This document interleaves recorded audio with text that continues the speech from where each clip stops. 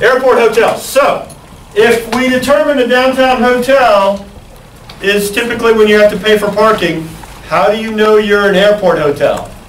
You can see an airport shuttles. You're on fire today. You should probably be teaching the class. No, you're absolutely right. But let me add to that. It's got to be a free shuttle that runs 24 hours a day. So go ahead. The only reason I know that is because my dad has one. My dad has an airport hotel? Yeah. Is it a free shuttle? Yeah. 24 hours? Sure. It's an airport hotel. What kind of hotel is it? Is it 4 Points on near Raleigh, Durham? Okay, perfect. And but you agree, right? You can't call yourself an airport hotel if you don't have a free shuttle. Now, some hotels say, yeah, we have a shuttle, but they'll charge you, and they'll say it's only between these hours. But if you're near the airport, you have to have an airport shuttle free 24 hours. That, to me, is kind of the litmus test that makes you an airport hotel, okay?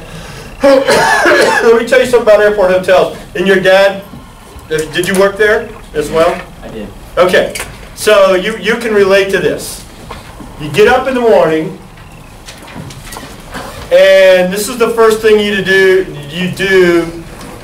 to determine if you're going to have a good day or not. Doesn't have anything to do with bodily functions or girlfriends or boyfriends or anything like that, okay? What do you do to know if you're going to have a good day or not? A lot of people book the shuttle, please. No, you get up in the morning and you're going to go to work at the airport hotel. How do you know if you're going to have a good day or not? Or if it's going to go crazy on you? The weather? Well, yes. What about the weather? Check it. Turn on the TV and check the Weather Channel. Why? Delays. Yeah, well, I mean, we're right in the middle of one right now. Anybody going to try to fly up to New York or Boston this weekend? I'm glad, because you're probably not going to make it. Because there's a bunch of cancellations. And let me just say this. You turn on the Weather Channel and everything is sunny across the United States. You go, whew, life's going to be good today. Because things at an airport hotel are just almost like a downtown hotel. You turn on the TV and it says, oh, flight delays everywhere. Your day is going to go crazy. Now, why, even if, let's say, if you're in Columbia, South Carolina, what does it matter if New York and Boston are all snowed in? It's not snowing in Columbia, South Carolina. Go ahead. Everybody's going to be rerouted this way and try to come this way. Flights are going to be canceled coming in, and flights are going to be canceled going out to these locations. And if you know anything about air travel, they usually don't go point A to point B. They go point A to point B to point C to point D. And so if their first leg is canceled, it means that either their second, third, and fourth leg are canceled, or they're delayed. It's just mass chaos. It really is.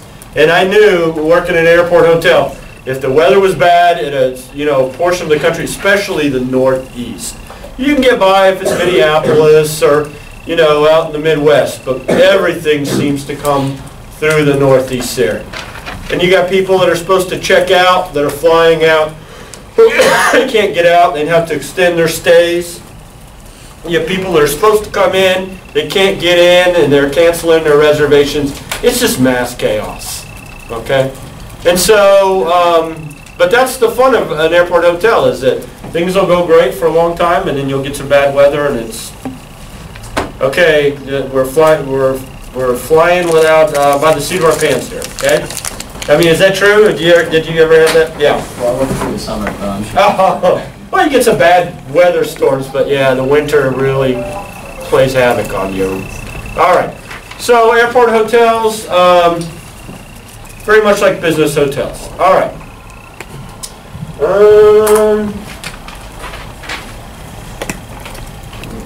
Now, freeway hotels and motels. What age of tourism was the car? Guys better know that for their exam.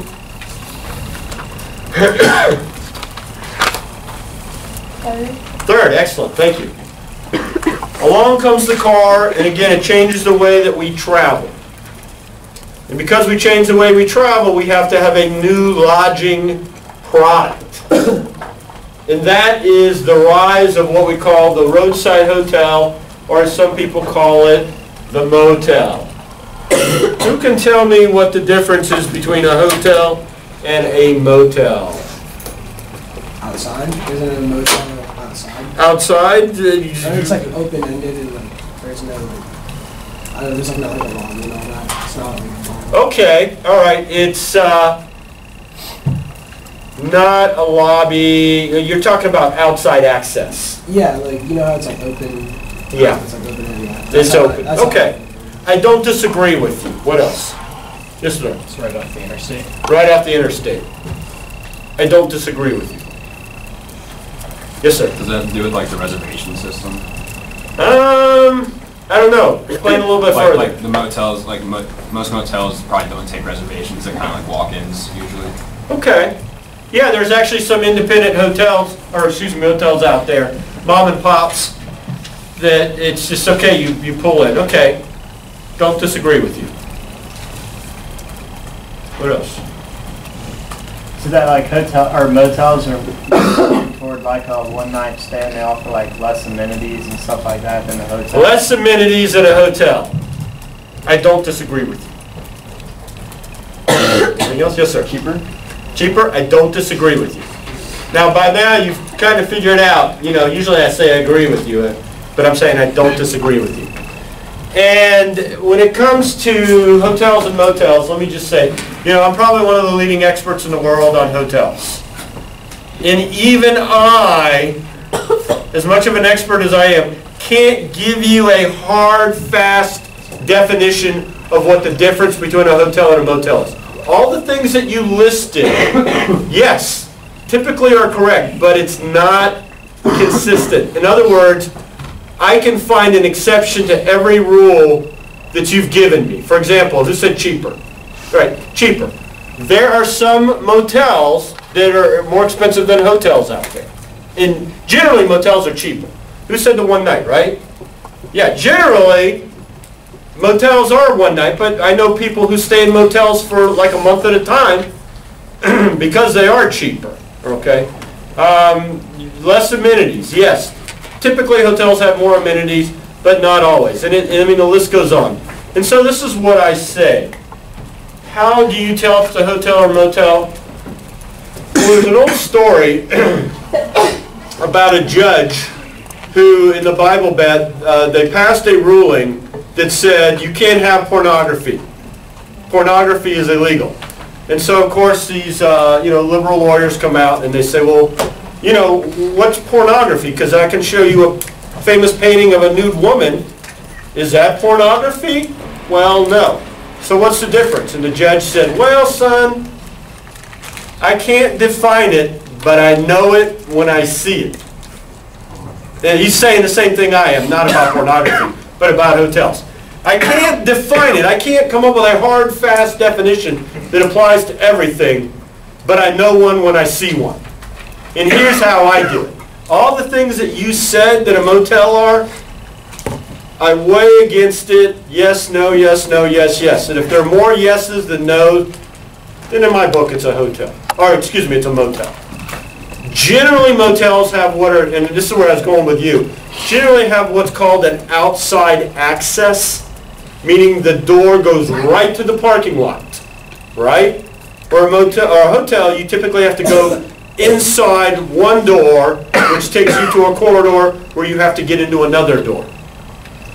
But what they found was that robbers like motels a lot because all they have to do is sit in their car next to your car, and when you are next to your door, and when you go to open your door, they just follow you, hit you over the head, and drag you inside the motel room. And so now, if you want to construct a motel, you can have just the door to the parking lot, but your insurance rates are incredibly high. To the point it's cheaper for you to build inside corridors. You know what I'm talking about, inside corridors, right? Like hallways? Yeah, hallways. There's got to be hallways that have outside access doors that you have to key to get in, so that robbers just can't be walking up and down the hallways. And so that's what we see even today when a new hotel or a motel is built, it has corridors. It has one door you have to get in to get into there. Now, where did the name motel come from? Anybody know? It actually, oh, go ahead. Oh, I was gonna guess motor hotel. Ooh, you're right.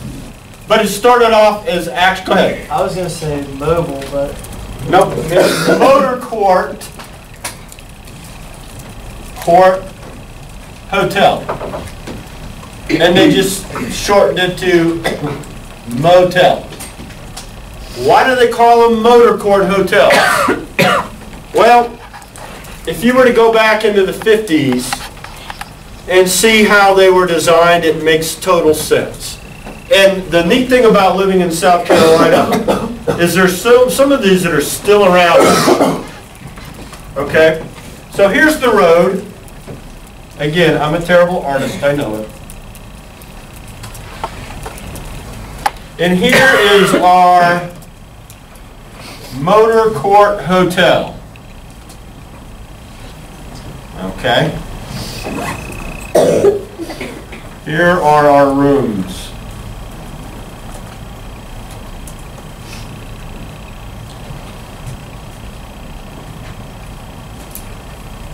Alright? So we're driving along, and it's getting late, we're getting tired, and we see a motor court off to the side of the road. So we take our car, right, and we pull in, and this is the office. We go into the office, and we check in, and they say, okay, you're in room 5. And so we pull our car up to room 5, and we check in. Or we checked in here, and now we get into our room.